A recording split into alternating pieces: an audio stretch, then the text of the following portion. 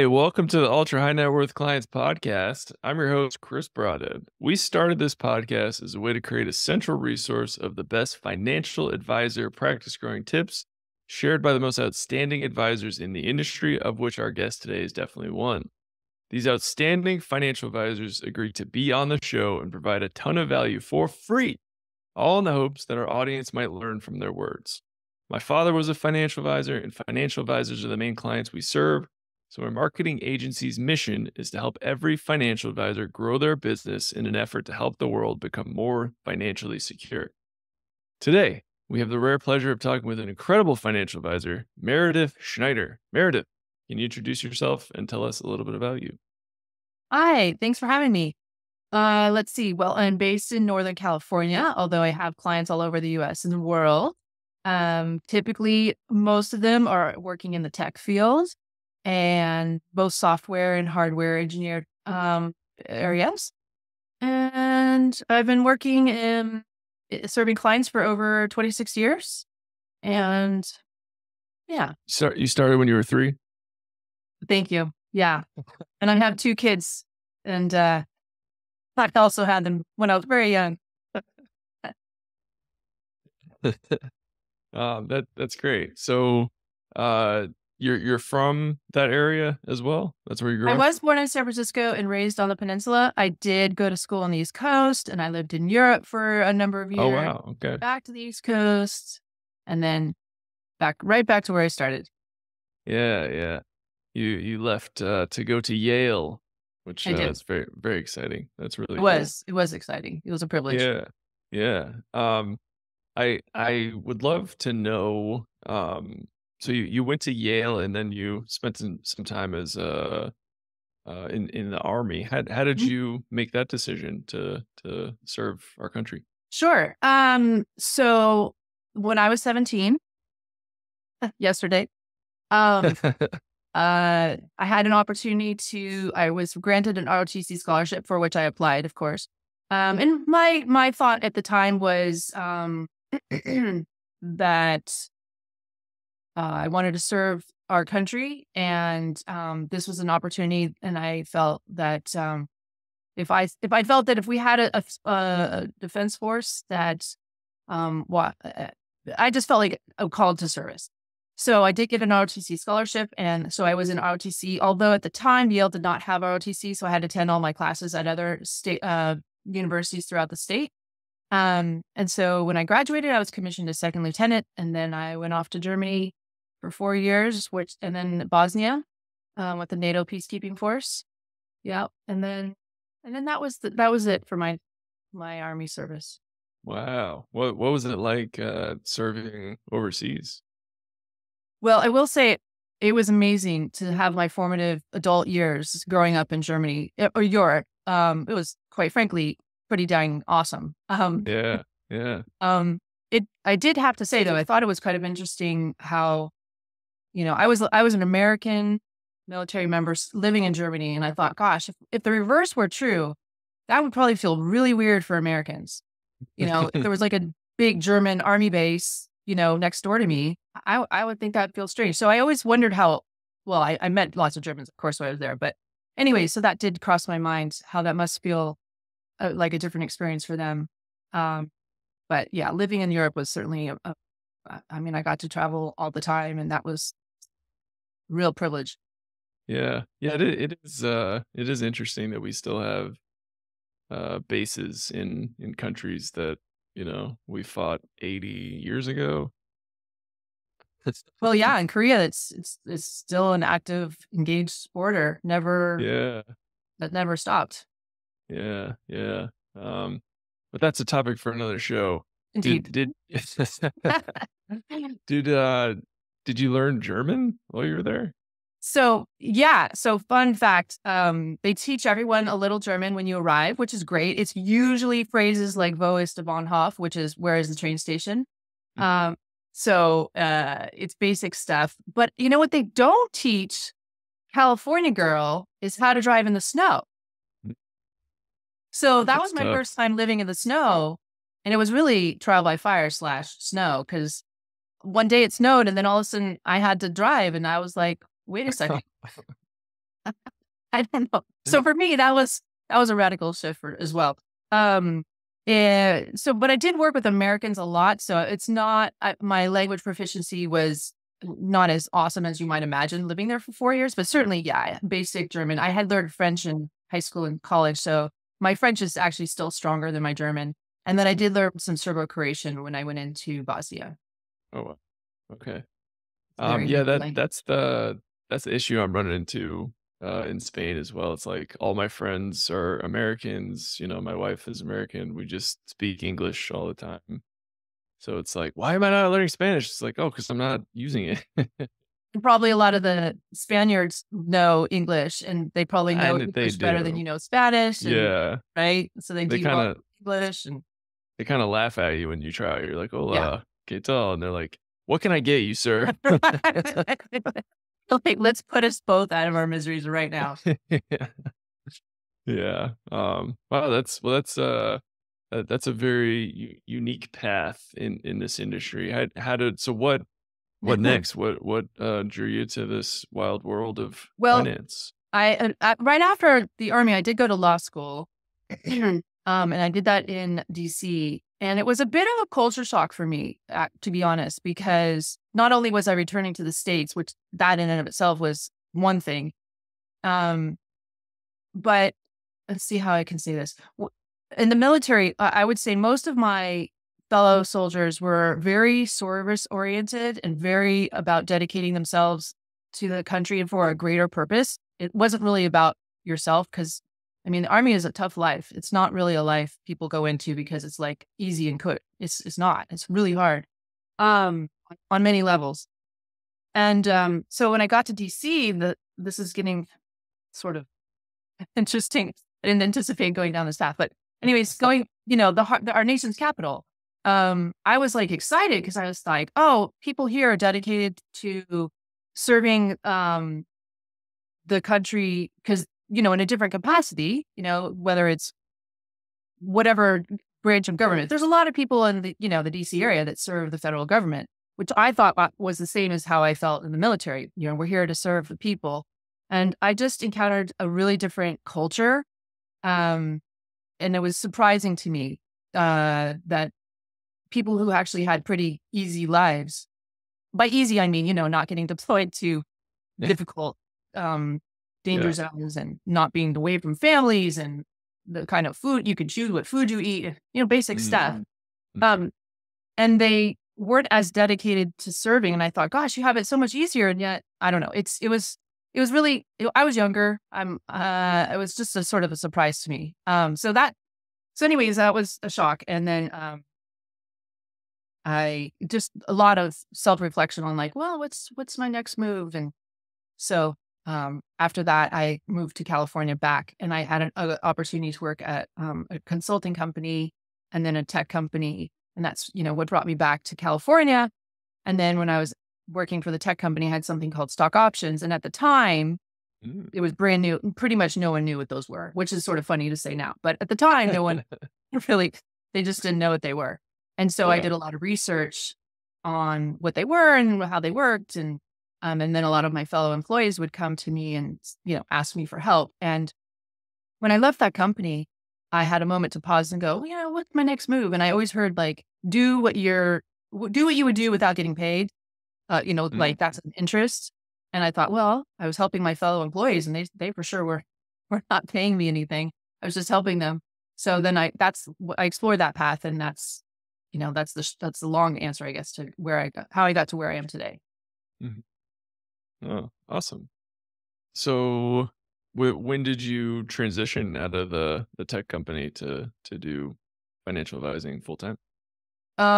What year? Is that what you're asking me, or? I guess I meant to say how did you do that, or like Oh, what was the driver? yeah. So I didn't really, to be honest, I didn't know much about the industry at all. Mhm. So, I guess I learned at the time that you reach out to all your friends and people and to ask. And so I said, I'm interested in learning about this field. So I started doing informational interviews, and I share this story with my kids because I say, you can do it too when you're exploring the world and careers. Um, I talked to one person and it was really a small boutique firm. I want to say they had like maybe 4 people, and they're like, so it was an informational interview and it was really, but they weren't hiring. And that was fine. I was literally just trying to learn.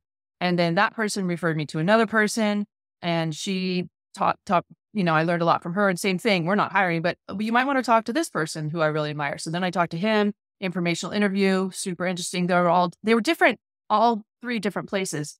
And then after that third one, he came back to me and said, well, we're actually hiring. And at that point, after having done a lot of informational interviews, because I was exploring different avenues, I had come to the decision that that was a path I wanted to pursue. So I was like, oh, let's talk more. And so that was at Smith Barney. And he hired me, and I got training, 6 months of just dedicated training, nothing but training, flying to Connecticut and New York. And then I worked there for about 9 to 10 years. Mm-hmm. I launched out on my own independent after that. Awesome. Yeah. So what was the moment that you were like, this is not working, I need to go out on my own and do this Oh, that's a good question. independently? I don't know that there was a moment. I think a big catalyst for me was because Smith Barney was actually pretty good. I wasn't unhappy. It wasn't like, there was a thing that did sort of find it frustrating, which was, there was 2 things actually. It's a big corporation, or was, now it's a part of Citibank. But, big corporations move slowly. So I would often have ideas on many different fronts, whether it was marketing, whether it was investment, whether it was client service. And the answer I would often get was either no, or we'll think about it. And it would just take like so long to move forward. And then sometimes the things that I said initially, they said no to, later they did. And I was like, hey, yeah, I had a good idea. And then the other thing is, for the most part, I could help clients with all sorts of things, but sometimes clients would come to me and say, hey, I need help on this. And I had to say, well, although we do, I am able to help you with 99% of what you need, there's, some areas where I can't help you. And I felt like that was just not the full service that I want to provide. Again, it wasn't like it was like terrible and I wasn't able to do much, but I just felt like I wanted to be able to say, like, look, if this is what clients want and this is what clients need and can benefit, I want to have them have that availability. And then simultaneously with that, a friend of mine, he had left and gone independent. So I think that also influenced me, because he's like, Meredith, you can do this other way. So, yeah. That's exciting. I failed to ask kind of like how you built your practice to begin with. It sounds like you were a tech worker. So did that become like your first niche? So when I first started, yeah, I mean, it's sort of, so I first started through cold calling, and you cold call the people that are in your area. And one of the dominant industries, obviously, where I live in Silicon Valley, is tech. So part of it was a reflection of where I was. Part of it was also, I'm going to show a little naivete at the time. I was calling on some companies and I was having success, and then some of the other people in my office came and told me, "Oh, you're not allowed to call those companies." And I was like, "Really?" They're like, "Yeah, those are for us." And I just sort of took it, and I didn't really think anything of it. So it forced me to go outside of like what everyone else is doing, and whatever, basically, no offense, but like all the men, like there was a lot of men in the industry at the time, still are, but so all the guys were like, nope, you can't do this. And so I just listened to them, and I went different paths. And so I often at that time would connect with like less known companies, like, for example, Cisco. They're like, no, you can't talk to Cisco. And I was like, okay. So my path was sort of constrained by my peers because they felt competition is the truth. So cold calling was really a foundation. From there it was referrals from clients. And then I started bumping up against what I mentioned earlier, which was I had some ideas and the firm wouldn't allow doing certain things. And so I was like, gosh, there's new ways to communicate and reach out to people, but I can't do it. So that was Okay. dovetailed I'm with what I said. I'm noticing a trend here. You seem to seek out uh predominantly male industries to I don't think it's by design, to be honest. I really don't. I know it seems like that, but I mean, I don't know. I don't know what to say about that. It's not Yeah. by design. Not by design. Okay. Well, it's Um, impressive nonetheless. Um, do you do you think your experience and time in the army impacted how you made your way in, another predominantly male industry? you're asking some really interesting questions. I don't think I've ever been asked these kind of questions. A couple things. I mean, the army, I was a leader, I was an officer. You have to be strong in the face of adversity and tough times. So for sure, building up kind of confidence in tough situations for sure was something I developed in the military. Definitely. Mhm. I will say that one thing that sort of surprised me is that when I was in the army, it was very, because the army is all about rules and very strict, not strict, straightforward communication. And one thing that was clear when I was there is that sexism is not okay, racism is not okay. Like it was very, and if you would counter it, here's what you can do to rectify Mm, it.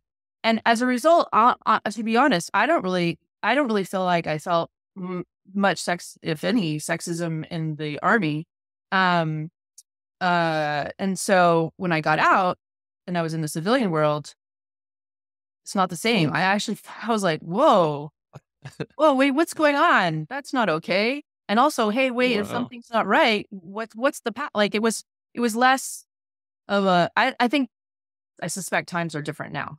But at the time, I was really surprised that the armies, which is such a clearly male dominated sort of situation and um historically, mostly only men. I was surprised that that was a place where I felt less sexism because I mean it's a physical job, like, and there, financial services not so much, but I mean, there's times where having strength is helpful. Mhm. So there's kind of some jobs that are men can find easier. Let's put it that way because Mhm. of just inherent strength. Yeah. So like Yeah. it seems Well, like if you're farther away from a job that requires physical strength, it would just sort of by logic I would think, oh, it would be less important, but it's yeah. actually sort of Yeah. different. Big shout out to the army for being way ahead of the curve there. That's I didn't know that. Yeah, I didn't really realize it either until I got out, to be honest. I Mhm. just thought, okay. You're like, oh, the world is more fair. Yeah. Like, wait a minute, no, they're ahead of the curve. Yeah. Yeah. Um, yeah, awesome. Well, that's really interesting. I hadn't heard that. So what we've had a number of female advisors. We definitely aim to have as diverse of guests as possible. Do you have any advice for up and coming female financial advisors on, you know, dealing with predominantly male industry? I think any advice I have would not be different by gender, other than the thing that distinguishes men and women, generally speaking, is being pregnant and having children. Mm, What a man experiences is different than what a female experiences, which mhm, brings me to another story. Which you're gonna think this makes me sound old, but I think it's really a reflection of the industry in terms of how many women are in it. But when I was pregnant with my children, I asked around, "Hey, how does this work? I'm gonna have to take some time off." And the company I was working for had maternity policies, certainly, but they didn't have they didn't have someone in my position I couldn't find anyone in my position who had experienced and utilized those. So Oh, wow. yeah. So again, there were women, say like in support staff who might have, but someone who's working with clients directly. Yeah, I know it's, oh, well, completely, right? You're thinking, surely I was shocked. Like I literally asked and asked. And again, it's because the pool of women already there's just not that many women. Mhm. So ask around, ask around. Finally, I couldn't find anyone west of the Mississippi. Like, I'm not kidding. Yeah, I know. Wow. Even as I verbalize this, I'm thinking, you must be not believing me, but it's true. No, I believe you.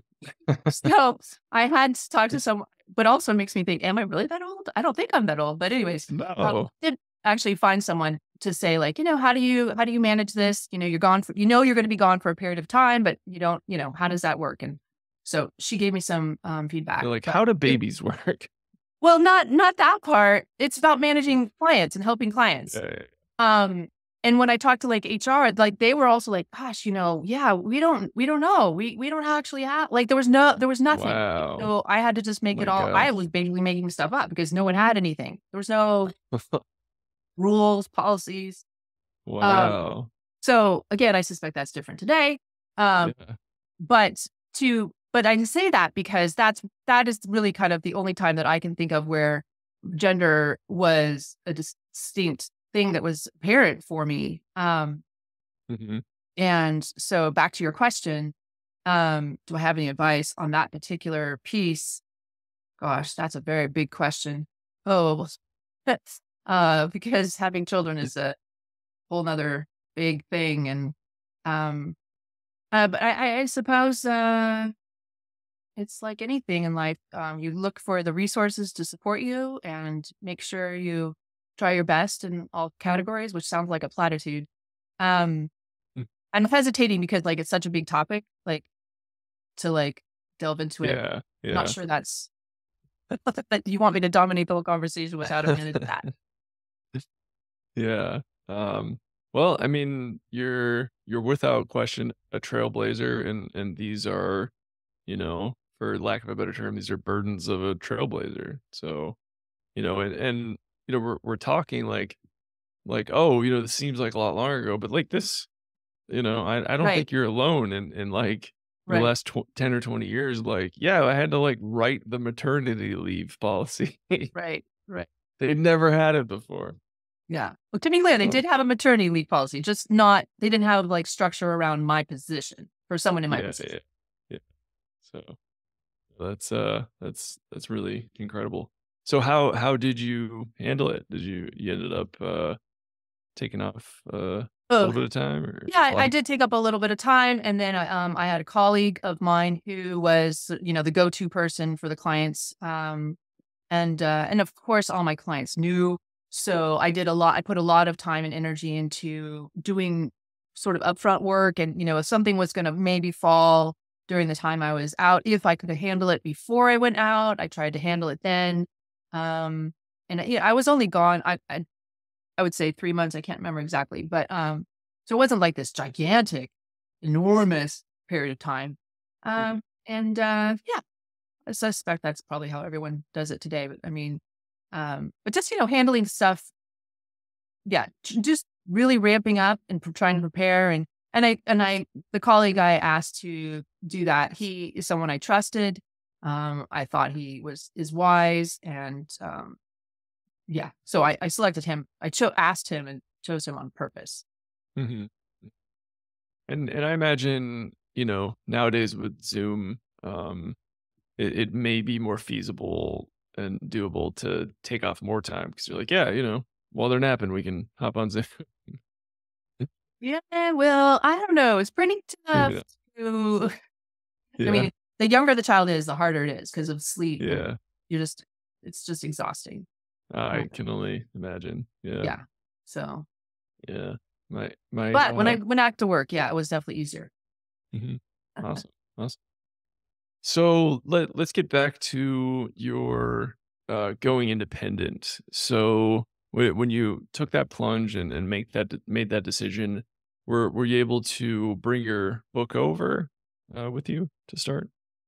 So I do remember, I forget the terms, but there's a certain amount of, you're not allowed to talk to previous clients. There was like, um, some kind of agreement or again, I'm fuzzy on the details because it's been so long.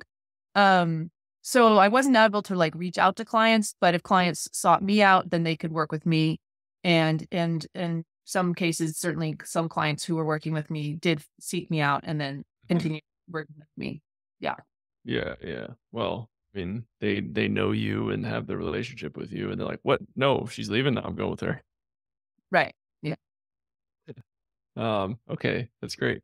So then, when you went independent, did your marketing and client finding strategies change? Did you shift focus to a new niche, or what happened there? Yeah, no, I didn't change the niche in terms of the clients that I work with, but I would say like it definitely opened up the doors because, as I mentioned, that was one constraint I did feel. So just having my own website is obviously a first start, but like nonetheless, it's like I'm able to craft a message and put the message out that's me and what I'm trying to do help clients with. So that's like just the first step. Mhm. Um, and then, from there, it's hard for me to remember now, like what was available because, things like Instagram, for example, were not available then, but they are now. So I'm like trying to remember what thing I adopted right then, but whatever new technology was available, I did adopt it. I just can't remember what it was Yeah, because I definitely had some things were not available to me while I was there. So I definitely then did embrace them. awesome. Yeah. Um, did you find any interesting or effective marketing strategies when you first went independent? And are you, obviously marketing changes. Are you employing any exciting marketing strategies these days? Um, so the first thing I will say is I was surprised at, and this could be a reflection of where I live. I was surprised at the level of wealth, people with the amount of wealth that would look on, do like a Google search or whatever and seek me out, not for a referral, meaning my digital footprint, uh, life, I don't, I'm struggling for the right word. Um, reputation. I'm not sure, but they in my mind, I thought, oh, someone with tens of millions, hundreds of millions, they're probably going to go through, and many probably do. If I'm going to get a referral from those kind of people, they're probably going to be from a center of influence, like an accountant or another client or estate planning attorney, which again, for sure does happen. But I get inquiries from people that are purely just do a Google search online and do an internet search and find me and then reach out directly to me. And that that was just I mean, that's just like me having, I guess, a constrained mindset. Because the truth of the matter is, I mean, why not, right? But it just surprised me. So having that digital footprint definitely brought, potential clients to me. In terms of, I think you asked, do I have an innovative marketing? Is that what your Or second any question? any marketing strategies right now that you're excited about? So I have a presence on YouTube, Instagram, LinkedIn, obviously website. And I did start doing video last summer.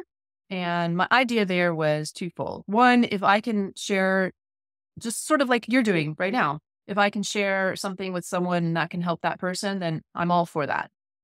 If that person also needs help, I'm happy to, engage and find out if we're a good fit.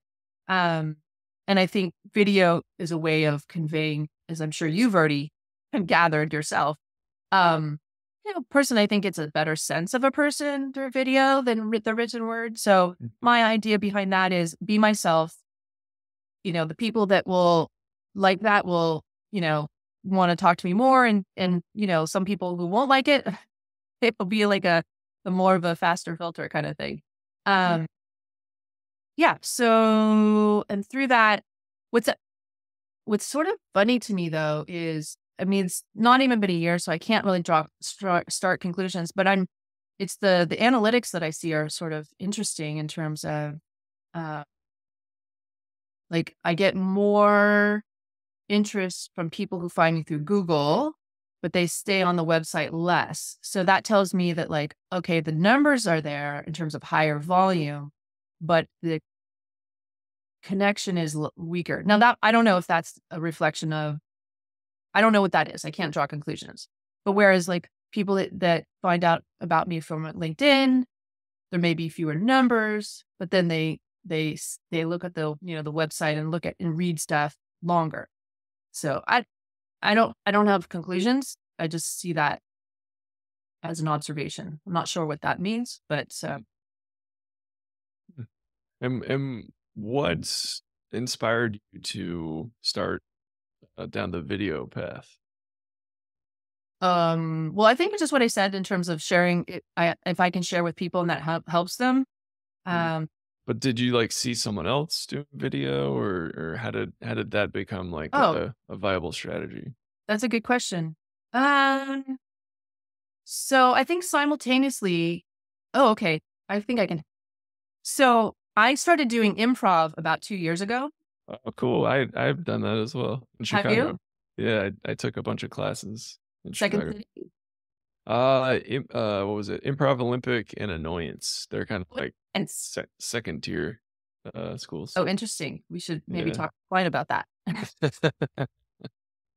So, anyways, that's something that I do on the weekends. And so when I started doing that, I got encouraged to try out for some film roles, and I was like, okay, I'm really pretty busy. But they're like, no, you can do small. So I tried out for like a student film role, and I got a lot of Cool. yeah. I can because of my life and schedule. I can only do something that's like a 1 day kind of thing.